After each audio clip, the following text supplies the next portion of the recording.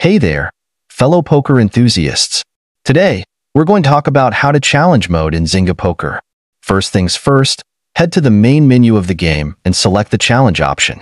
In Zynga Poker, challenge mode is a feature where players can complete specific poker-related tasks to earn rewards. Here's how to play challenge mode. Go to the Missions or Challenges tab. This is typically represented by an icon that looks like a trophy or medal. Some versions of the game have a separate section dedicated to challenges, while others list them under daily or weekly missions. Zynga Poker usually offers a list of tasks that you need to complete. These challenges might include winning a certain number of hands, playing a specific number of games, or achieving a certain hand ranking, like a full house or straight.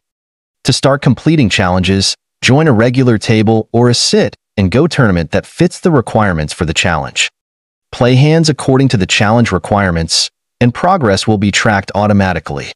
You can check your challenge progress by going back to the Challenges tab. It will display how much you've completed and the rewards available. Once you complete a challenge, you'll usually be prompted to claim your reward. This could be chips, gold, or other in-game bonuses.